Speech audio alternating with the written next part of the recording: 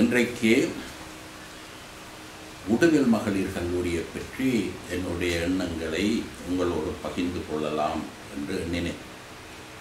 உடுவிலை பற்றி பேசுகின்ற பொழுது என் சிந்தையெல்லாம் எனது எண்ணங்கள் எல்லாம் மிகவும் உணர்ச்சி வசப்படுகின்றன. ஏனென்றால் என்னுடைய தாயார் தன்னுடைய ஆங்கில அறிவு முழுவதனையும் உடுவில் மகளிர் கல்லூரியில் இருந்தே பெற்றுக்கொண்டார். அது மட்டுமன்றி அங்கே கற்பித்த ஆசிரியர்கள், அங்கே வேலை செய்த பணியாட்கள், அவர்களை பற்றியே தம்முடைய சிறிய காலம் முழுவதும் தமது மூச்சு ஒடுங்கு வரையும் அவர்களை பற்றி பேசிக்கொண்டிருந்தார். குறிப்பாக அப்பொழுது கல்லூரி அதிபராக இருந்த செல்விலூர் பொப்பாட்டர், அங்கே ஆசிரியராக இருந்த திருமதி மோகன் ஸ்டாப்பர், அங்கே தமிழ் பணி செய்த ஸ்டிக்னி மாஸ்டர், இப்படி பலரை பற்றி அவர் கூறிக்கொண்டிருப்பார். இந்த காலத்து உடுவில் மகளிர் கல்லூரியை எனது சிந்தைக்கு கொண்டு வந்தவர் என்னுடைய தாயார். அவர்களிலே அவர் மிகவும் அன்புடையவராக இருந்தது யாரோடு என்றால் சின்ன பிள்ளை அக்கா. சின்ன பிள்ளை அக்கா அங்கு ஒரு விடுதி மேற்பார்வையாளராக இருந்தார். மாணவிகள் மீது, அங்கு கற்ற மாணவிகள் மீது மிகுந்த அன்புடையவராக இருந்தார். என்னுடைய தாயார் உடுவிலை விட்டு பல வருடங்கள் கழிந்த பின்னரும் சின்ன பிள்ளை அக்காவை அடிக்கடி போய் சந்திப்பது உண்டு. தன்னுடைய வீட்டிலே உணவு பதார்த்தங்களை செய்து சின்ன பிள்ளை அக்காவுக்கு கொண்டு போய் கொடுப்பது வழக்கம். நானும் அவரோடு சேர்ந்து சின்ன பிள்ளை அக்காவுடைய இடத்துக்கு போவோம். அப்பொழுது அவர் இளைப்பாறிவிட்டார். இருந்தாலும் என்னுடைய தாய்க்கும் இந்த சின்ன பிள்ளை அக்காவுக்கும் இடையில் இந்த தொடர்பு நீடித்தது. இந்த தொடர்புகளினாலே தான், இந்த பாசத்தினாலே தான் நான் எழுதிய ஆங்கில இலக்கிய வரலாறு என்ற நூலை அவருக்கு, என்னுடைய தாயாருக்கு ஆங்கிலம் கற்பித்த லூலு புக்வால்டர் அம்மையாருடைய அரும் நினைவுக்கு அர்ப்பணித்தேன். என்னுடைய தந்தையாரும் உடுவில் மகளிர் கல்லூரியிலே துபி பாஷா பாடசாலை பைலிங்கல் ஸ்கூல் நடைபெற்ற பொழுது அங்கு ஆசிரியராக பணியாற்றினார். இதனாலே அவரும் உடுவிலை பற்றி அடிக்கடி கூறுவார், அங்கு கற்பித்த ஆசிரியர்களை பற்றி பேசுவார். இந்த உடுவில் எனக்கு பல வகையிலே உணர்ச்சியை தருகின்ற ஒரு விடயமாகும். இந்த உடுவில் மகளிர் கல்லூரியினுடைய தோற்றத்தையும் அவர்கள் பட்ட கஷ்டங்களையும் அவர்கள் உருவாக்கிய மாணவர் பரம்பரையை பற்றியும் நாங்கள் சிந்திப்பது அவசியம். யாழ்ப்பாண மக்களுடைய கல்வி வரலாற்றிலே உடுவில் ஒரு மிக முக்கியமான நிகழ்வு ஆகும். ஏனென்றால் பெண்களினுடைய மாணவிகளுடைய கண்களை திறந்து வைத்தது இந்த உடுவில் மகளிர் கல்லூரியே ஆகும். அமெரிக்க மிஷனரிமார் வந்த காலத்திலே பெண்கள் படிப்பதில்லை. சமுதாயம் பெண்கள் படிப்பதை விரும்பவில்லை. பெண்கள் படித்தால் அவர்களுடைய நாற்குணங்கள், நாணம், அச்சம், மடம், பைப்பு எல்லாமே போய்விடும். புருஷன்மாருக்கு அடங்கி நடக்க மாட்டார்கள், வாய்காட்டுவார்கள். அவர்களுடைய படிப்பு எண்ணத்திற்கு, அவர்கள் செய்கின்ற வேலைக்கும் படிப்பும் எந்த விதமான தொடர்பும் இல்லை. ஆகையினாலே படிப்பு பெண்களுக்கு அவசியமில்லை என்ற பொருட்டெல்லாம் மக்களிடையே நிலவி வந்தது. அது மட்டுமன்றி மிஷனரிமாருக்கு இந்த பெண்கள் படிப்பது மிக மிக அவசியமாக இருந்தது. ஏனென்றால் அவர்கள் ஆண்கள் படிப்பதை விட, ஆண்கள் கிறிஸ்தவர்களாக வருவதை விட பெண்கள் கிறிஸ்தவர்களாக வருவது மிக அவசியம் என்று கருதினார். அவர்கள் அடிக்கடி கூறிய ஒரு மேற்கோள், கிறிஸ்டியன் டேவிட் என்ற போதகர், இவர் ஸ்வாட்ஸ் பாதிரியாரினாலே இந்தியாவிலே பயிற்றுவிக்கப்பட்டவர். அவரே கூறியது, இங்கே சுண்டிப்புள்ளி மக்கள் சென்ட் ஜான்ஸ் கல்லூரியிலே மத போதகராக இருந்தவர். சென்ட் ஜான்ஸ் கல்லூரியின் முதலாவது போதகர் கிறிஸ்டியன் டேவிட். அவர் என்ன சொன்னார்? 6 ஆண்களை கிறிஸ்தவர்களாக்குவதை விட ஒரு பெண்ணை கிறிஸ்தவர்களாக்குவது பயனுடையது. It is more important to convert one woman than converting 6 men இது அவருடைய ஒரு பெரிய கூட்டு பொன்மொழி. இதை அமெரிக்க மிஷனரிமாரும் நம்பி பரப்பினார். ஏனென்றால் கிறிஸ்தவம் அட்டுப்படி மட்டும் செல்ல வேண்டுமானால் வீட்டு தலைவி, வீட்டு நடத்துபவர் கிறிஸ்தவளாக இருக்க வேண்டும். இதனாலே தான் பலவிதமான சிரங்கமங்களின் மத்தியிலும் பெண்களுக்கு கல்வி கற்பிக்க வேண்டும், அவர்களை கிறிஸ்தவர்களாக்க வேண்டும் என்று மிஷனரிமார் கனவு கண்டார். கிறிஸ்தவ சமயத்தை வரலாற்றை பார்க்கின்ற பொழுது எங்கெங்கெல்லாம் வீட்டு தலைவன் கிறிஸ்தவனாக மாறினானோ அந்த வீடுகளிலே கிறிஸ்தவம் நிலைத்து நிற்கவில்லை என்பது தெளிவு. தகப்பன் கிறிஸ்தவனாக இருக்கிறான், தாய் சைவம், பிள்ளைகள் நிச்சயமாக சைவமாக மாறுகிறார். இதற்கு ஒரு உதாரணமாக நான் அடிக்கடி கூறுவது கவிஞர் எரேமியா புலவன். இவருடைய பாடல்தான் மிகச்சிறந்த பாதம் ஒன்றே வேணும். இந்தியாவிலே தயானந்தன் பிரான்சிஸ் ஒரு முறை என்னிடம் கேட்டார், இந்த பாடலை இயற்றியது யார் என்று தெரியுமா என்று. எனக்கு நன்றாக தெரியும், இது எரேமியா புலவர். இங்கே இவர்கள் என்ன சொல்கிறார்கள் இந்தியாவிலே தெரியுமா? அது இங்கே ஒரு புலவர் தான் பாதம் ஒன்று வேணுமென்றதை பாடினார். அப்படிப்பட்ட எரேமியா புலவருடைய பிள்ளைகள் எல்லாருமே பின்னர் சைவ சமயத்திற்கு திரும்பினார்கள். ஆனால் வீடுகளிலே தலைமை பொறுப்பை ஏற்றிருக்கின்றனர். அல்லாத இல்லத்தரசிகளாக இருக்கின்றவர்களுடைய இல்லத்தரசிகள் கிறிஸ்தவர்களாக இருக்கின்ற இல்லங்களிலே பிள்ளைகள் பக்தியுள்ள கிறிஸ்தவர்களாகவே இருக்கிறார்கள். இந்த உண்மையை அமெரிக்க மிஷனரிமார் ஆரம்பத்தில் இருந்தே உணர்ந்து கொண்டார். அப்போ இங்கே கிறிஸ்தவர்களாக மாறுவது, இங்கே கிறிஸ்தவ பெண்களை கிறிஸ்தவர்களாக்குவது மிக அவசியம் என்று கருதினார். இவர்கள் வந்த பொழுது 1816ஆம் ஆண்டிலே வந்த பொழுது இங்கே எழுத வாசிக்க தெரிந்த பெண்களை பார்ப்பது மிகவும் அருமையாக இருந்தது. பிசி மெக்ஸ் அவர்களுடைய குறிப்பு இதனை வேலுப்பிள்ளை போலரும் மேற்கோள் காட்டுகிறார். 2 எழுத வாசிக்க தெரிந்த பெண்களையே பார்த்தேன், ஒருவரை அளவட்டியிலும் மற்றவரை உடுப்பட்டியிலும் பார்த்தேன் என்று மெக்ஸ் அவர்கள் குறிப்பிட்டிருக்கிறார். இது உண்மை. ஆனால் இவர்களை விட வேறு எழுத வாசிக்க தெரிந்தவர்களும் இருந்திருக்கிறார்கள். குறிப்பாக கலை அரசிகளாக, அதாவது நடனம், இசை போன்றவர்களில் ஈடுபட்ட பெண்கள் நிச்சயமாக எழுத வாசிக்க தெரிந்திருந்தார்கள். அது ஒரு புறம் இருக்க, பொதுமக்கள் மத்தியிலே பெண்கள் படிப்பது மிக மிக குறைவாக இருந்தது.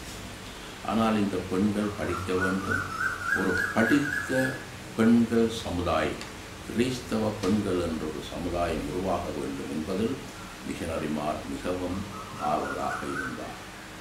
இந்த எண்ணமே உடுவில் மகளிர் கல்லூரிக்கு அத்திபாரமாக அமைந்தது. உடுவிலுக்கு முன்னர் பள்ளிக்கூடங்கள் நடைபெற்றன. நாங்கள் பார்த்தோம், ஆரம்ப தமிழ் பாடசாலைகளை அமெரிக்க மிஷனரிமார் 1818ஆம் ஆண்டிலே ஆரம்பித்து விட்டார்கள்.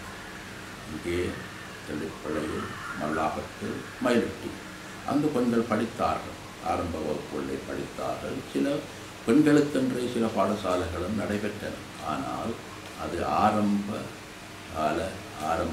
படிப்பு, பிரைமரி எஜுகேஷன்.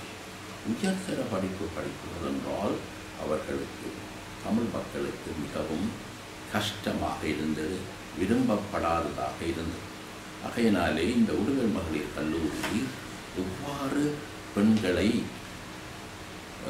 படிப்பிப்பதில் வெற்றி கண்டது என்பதை ஆராய்வது பயனுள்ள முயற்சியாகும். அப்போது பெண்களுக்கு கல்வி படிப்பிப்பதென்றால் அதற்கு ஒரு கல்லூரி அவசியம். முதலிலே இங்கே யார் வருகிறார்கள், வரலாற்றை சிந்தித்து பார்ப்போம்.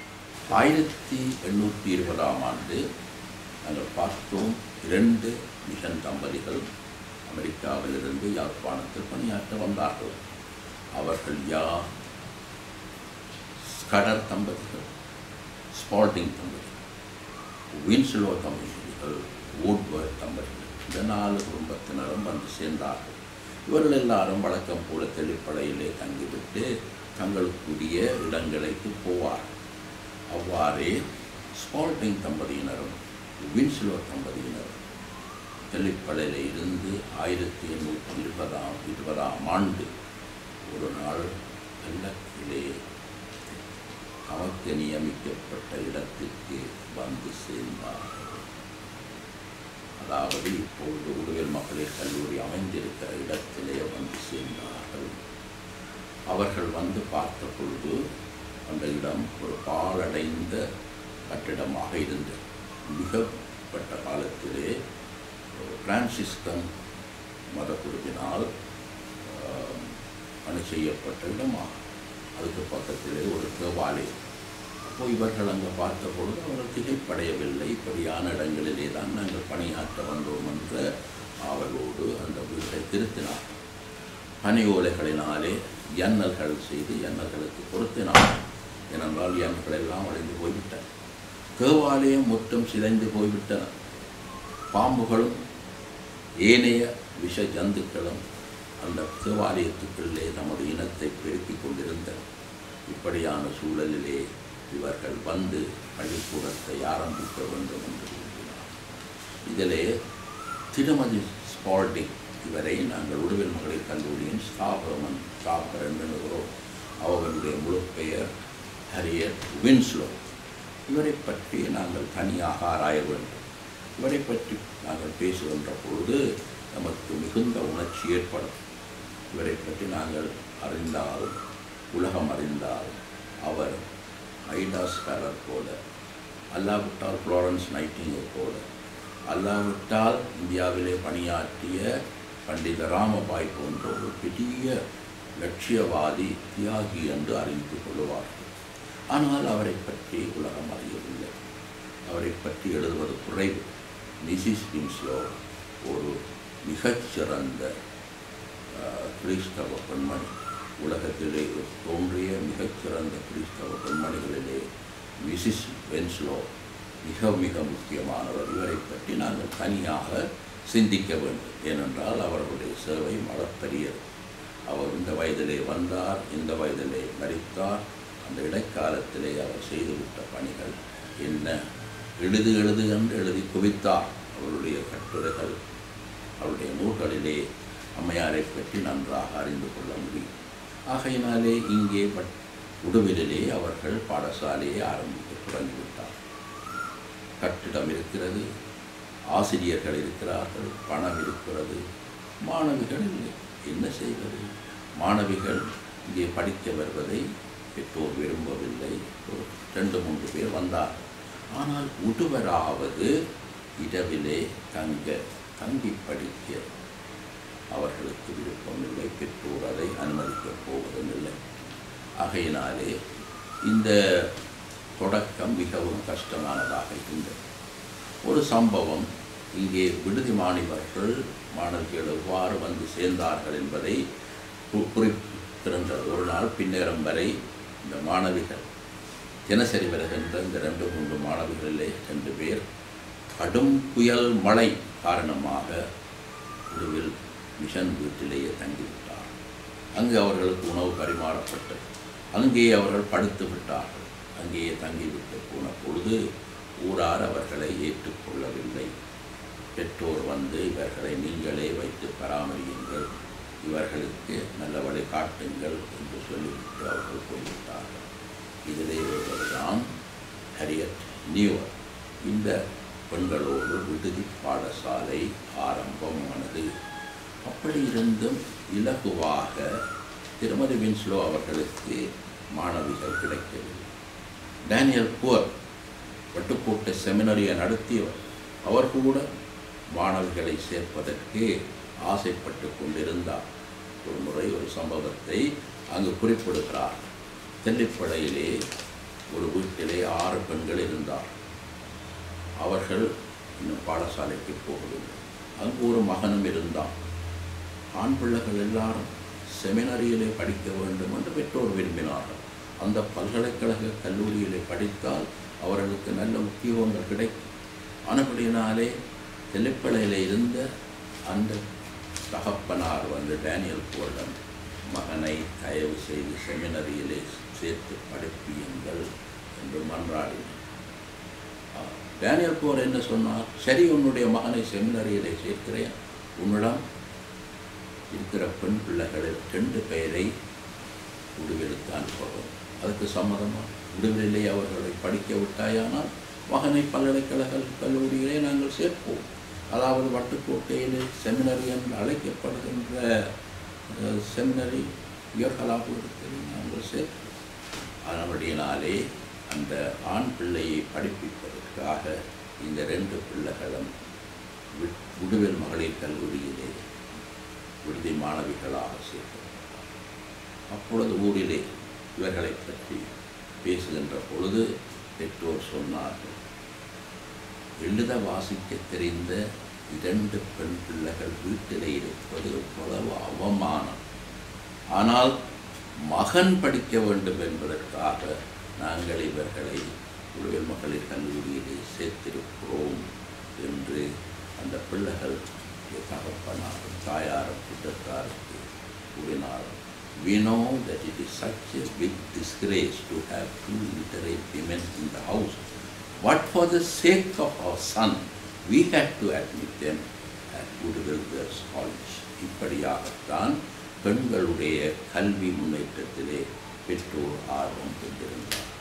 ஆனால் சிறிது சிறிதாக அந்த எண்ணங்கள் மாறின. உடுவில் மகளிர் கல்லூரிக்கு பெண்களை அனுப்ப தொடங்கினார்கள். அப்படி இருந்தும் முதலிலே மிகவும் வறுமைப்பட்ட அல்லாவிட்டால் தாழ்த்தப்பட்ட குடும்பத்திலிருந்து தான் பெண்கள் வந்தார்கள். பின்னர் நல்ல உயர்ந்த சாதி என்று கருதப்படுகிற இடங்களிலே இருந்து அவர்களை பாடசாலையிலே சேர்க்க வேண்டியிருந்தது. அவர்களுடைய திருமணம் ஒரு பிரச்சனையாக இருக்கும் என்பதனாலே அவர்களுக்கு வேண்டிய ஸ்ரீதனத்தையும் டௌரியை கூட நாங்கள் கொடுப்போம் என்று சொல்லி அந்த பெண்களை கொண்டு உடுவில் மகளிர் கல்லூரியிலே சேர்த்தார். ஆகவே தாழ்த்தப்பட்ட மக்கள் மட்டுமன்றி உயர்ந்த சாதி என்று கருதப்பட்ட மக்களும் அங்கே படித்து வந்தார்.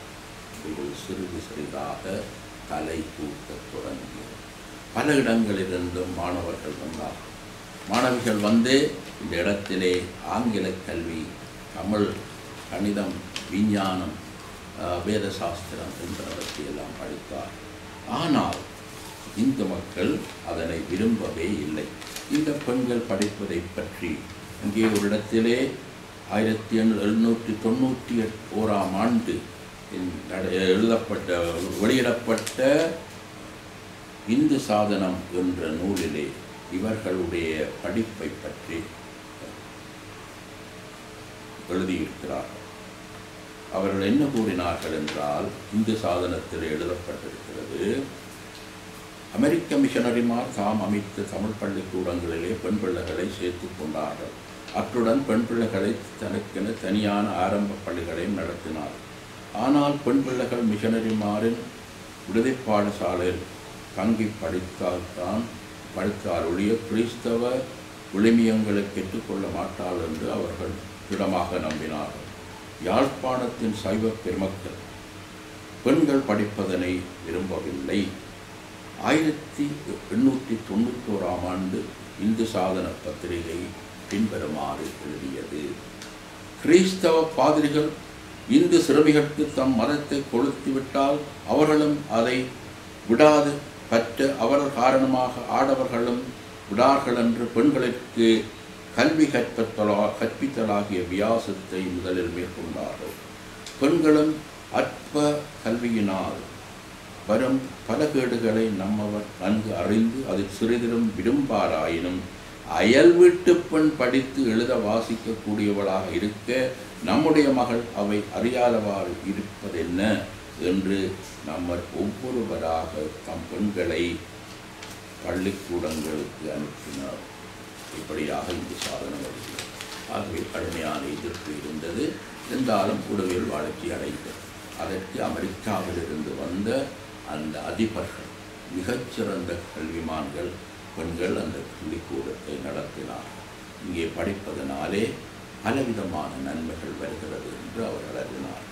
சிலர் இங்கே படித்துவிட்டு ராமநாதபுரம் சென்று அங்கு மகாராஜா வீட்டிலே தங்கி இளவரசிக்கு கற்பித்தார். சிலர் நல்லூரிலே புதிய ஒரு தமிழ ஒரு பெண்கள் பாடசாலைகளை நடத்தினார். இப்படியாக யாழ்ப்பாணத்திலே பெண்களுடைய அறிவு கண் திறக்கப்பட்டது. இவர காலமும் ஆண்களோடு பேசுவது தவறு, நாங்கள் வீட்டிலே வேலை செய்வதற்கு, பிள்ளைகளை வளர்ப்பதற்குமே நாங்கள் பிறந்தவர்கள் என்ற எண்ணம் எல்லாவற்றிற்கும் பயந்த ஒரு சமுதாயம் இப்பொழுது விழித்து கொண்டது. இந்த விழிப்பை ஏற்படுத்தியதென்றால் அது உடுவில் மகளிர் கல்லூரி. 1824ஆம் ஆண்டிலேயே இந்த பாடசாலை தோன்றி மிகுந்த சிரமங்களின் மத்தியில் அவர்களுடைய கண்களை, ஆகையினால் பெண்கள் கல்வி என்னும் கருவூலத்தை பெறத் தொடங்கினார்கள். இந்த இயக்கத்தை யாழ்ப்பாணத்திலே ஆரம்பித்து வைத்ததென்றால் அது உடுவில் மகளிர் கல்லூரி. அமெரிக்காவிலிருந்து வந்த இந்த பெண்மணிகள் தங்களுடைய சிரமத்தையும் தங்களுடைய வசதிகள் வாய்ப்புகளையும் பொருட்படுத்தாது இந்த பெண்களுடைய கல்வியை வளர்த்தார்கள். இவர்கள் எல்லாரும் பெண்கள் துணிவுள்ளவர்களாக வர வேண்டும், ஆண்களுக்கு அஞ்சி நடக்கக்கூடாது, சுயமாக சிந்திக்க பேசித்து கொள்ள அவர்களுக்கு தைரியம் வேண்டும் என்று பாடுபட்டார். இதுவே உடுவில் மகளிர் கல்லூரிய சரித்திரம். இன்று வரை உடுவில் மகளிர் கல்லூரி நடைபெற்று கொண்டு வருகிறது. அமெரிக்க மிஷனரிமாரினால் ஆரம்பிக்கப்பட்ட இந்த உயர்கலா பீடம், பெண்களுக்கான உயர்கலா பீடம் ஓரளவுக்கு வட்டுக்கூட்ட செமினரியை கொடுத்திருந்தது. இங்கும் பிள்ளைகள் 6 வருடம் படித்தார்கள். இந்த வட்டுக்கூட்ட செமினரியினுடைய பாடத்திட்டத்தை விட இது சற்று குறைவானதாகத்தான் இருந்தது. ஆனாலும் கணிதம், விஞ்ஞானம், வேத சாஸ்திரம், தமிழ் இலக்கியாவற்றையும் போதித்தார்கள். இங்கே படித்த பெண் பிள்ளைகள் ஆங்கிலத்தில் நன்றாக பேச பழகிக்கொண்டார்கள். தம்மை சூழ இருக்கின்ற அறியாமையை அவர்கள் உணர்ந்து கொண்டார்கள். மூடநம்பிக்கைகளை பற்றி அவர்கள் விளங்கிக் கொண்டார்கள். அவர்களுடைய வீடுகளிலே கிறிஸ்தவ விளமியங்கள் பிரகாசிக்க வேண்டும் என்று அவர்கள் ஆசைப்பட்டார்கள். இந்த ஒளி விளக்கை ஏற்றி வைத்தது என்றால் அது மிஸ்ஸஸ் ஹரியட் வின்ஸ்லோ. இந்த அம்மையாரை பற்றி நீங்கள் அதிகமாக எழுத வேண்டும், படிக்க வேண்டும். அவரை பற்றி நான் அடுத்த உரையிலே தெரிவாக கூறுகிறேன்.